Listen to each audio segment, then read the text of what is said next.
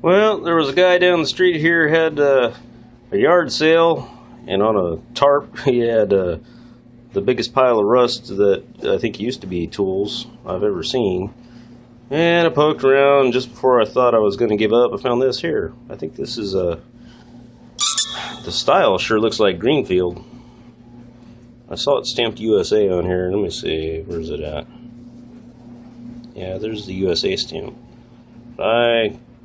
Yeah, and it's all blurry, of course, here. I can't quite make out the name. It looks like there's a name above it, or the size, or something like that. But I would put money that this is Greenfield Tools.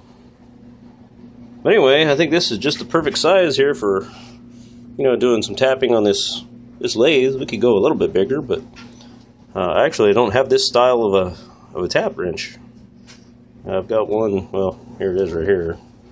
And the pin, I'm sad to say that I've lost the pin. I suppose I'll have to make another one, but I've got one of these. But, these things here, they usually come with really short handles in them, so, regular tap handle is a lot better usually.